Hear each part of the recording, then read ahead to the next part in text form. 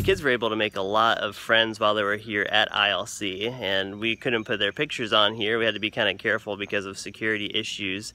But there were even kids in our quad that they hit it off with and were able to spend a lot of time with. Throughout the week, there would be different activities that they could do at the gym, playing games and getting together with different people. And on occasion, even the journeyman would throw maybe a movie night, and they had an opportunity to watch part of a movie. And you know, they had popcorn and cookies and juice and all those things out there. It was a lot of fun for them.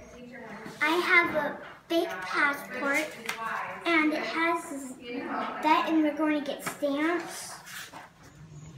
Part of the training for the kids was doing what's called Airport Day. They were given little passports, and they had to pack a carry-on bag, and we had to drop them off at a different building than where they usually were.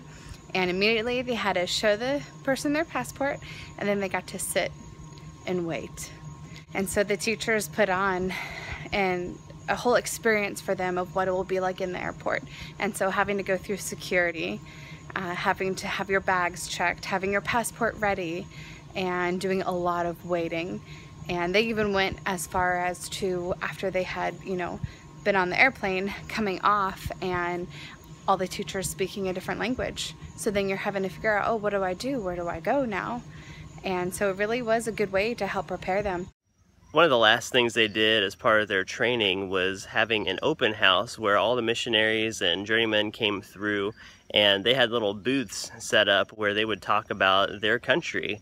And over the past several weeks, they've learned about what their country is like, the clothing people wear, the customs they have, the animals that are a part of that area. And so they were able to go through and teach everyone who came through something about their country. And so already they're taking a lot of ownership in where they're going to be living. Look at this, Daddy. That is cool.